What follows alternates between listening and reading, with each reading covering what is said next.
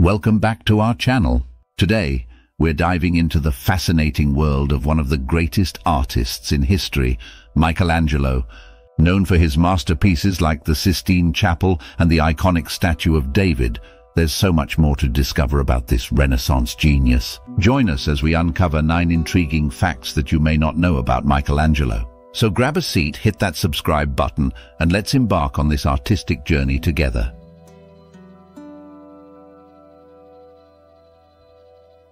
In 1972, a person named Laszlo Toth, who was not thinking clearly, went into St. Peter's Basilica and used a hammer to break Michelangelo's Pieta. The attack caused damage to the statue, including breaking off Madonna's nose and forearm, as well as part of her eyelid and veil. Restoration teams later found many pieces of marble from the statue, including one that a tourist had sent to the Vatican after taking it during the chaos.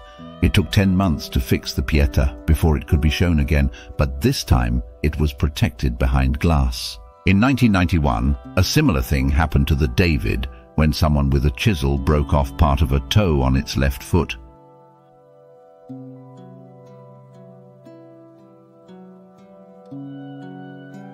Michelangelo spent a lot of his later years making sure St. Peter's Basilica in the Vatican was built properly, even when he couldn't go to the construction site often because he was not feeling well.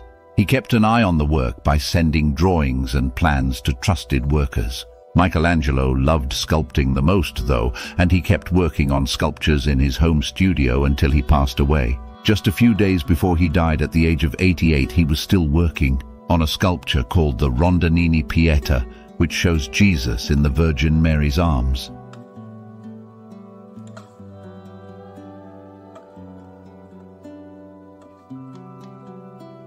Michelangelo was famous for his art, but he was also well respected as a writer during his time.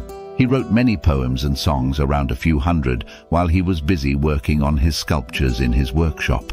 Michelangelo's poetry had a lot of wordplay and covered various topics like sex, getting older, and even his struggles with an overactive bladder, which he expressed as a drippy duct compelling me awake too early, even though he didn't officially publish these works while he was alive. They were widely shared among the educated people in Rome during the 16th century, and some composers even turned them into music.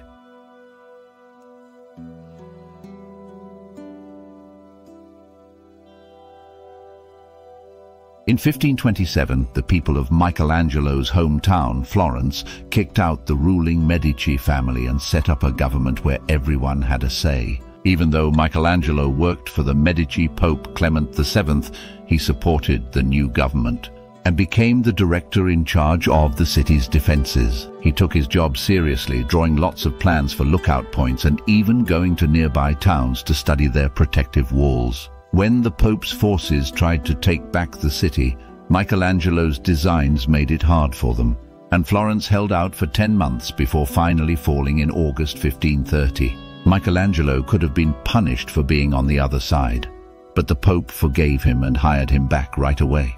However, things were still shaky for Michelangelo in Medici-controlled Florence. When the Pope died in 1534, Michelangelo left the city for Rome and never came back.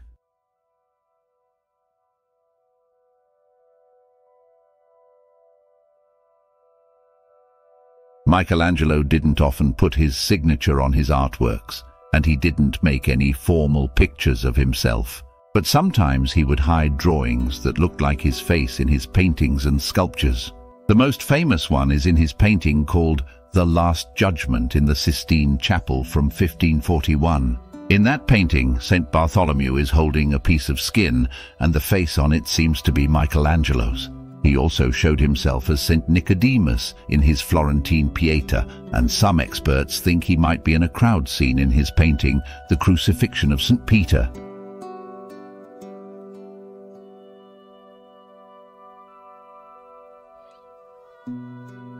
Starting in 1505, Michelangelo worked for 9 different Catholic leaders called pontiffs, from Julius II to Pius IV. He did a lot of different jobs for the Vatican, like making fancy knobs for the Pope's bed, and spending 4 tough years painting the ceiling of the Sistine Chapel. Michelangelo didn't always get along well with the popes. He had a tough time with Pope Julius II, who was argumentative. One time he worked for 3 years on a fancy front for a building for Pope Leo X, but the Pope suddenly cancelled the whole project. Later on, Michelangelo had better relationships with other popes. Pope Paul III even defended one of Michelangelo's paintings, The Last Judgment, when some church officials thought it had too many naked figures and was inappropriate.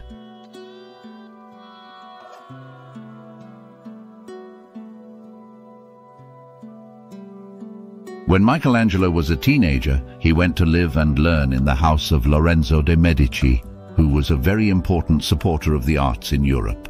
Michelangelo was really good at using a chisel and paintbrush, and soon all the other students were jealous of him. One guy, Pietro Torrigiano, got so mad about Michelangelo being better, and maybe because of Michelangelo's sharp words, that he punched him in the nose. This hit permanently messed up Michelangelo's nose. Torrigiano even bragged later, saying, "I hit him so hard on the nose that I felt bone and cartilage go down like a biscuit beneath my knuckles, and he'll have that mark from me forever."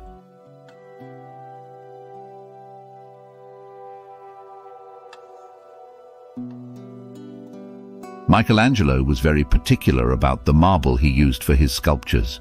However, for his famous statue David, he used a block of marble that other artists thought was too difficult to work with. This block, known as the Giant, was originally quarried almost 40 years earlier for sculptures intended for the Florence Cathedral.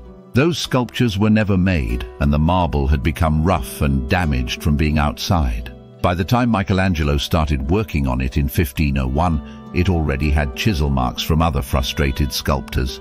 Michelangelo managed to turn this discarded block into one of his most brilliant works, but recent studies on David suggest that the poor quality of the marble may have caused it to deteriorate faster than other marble statues.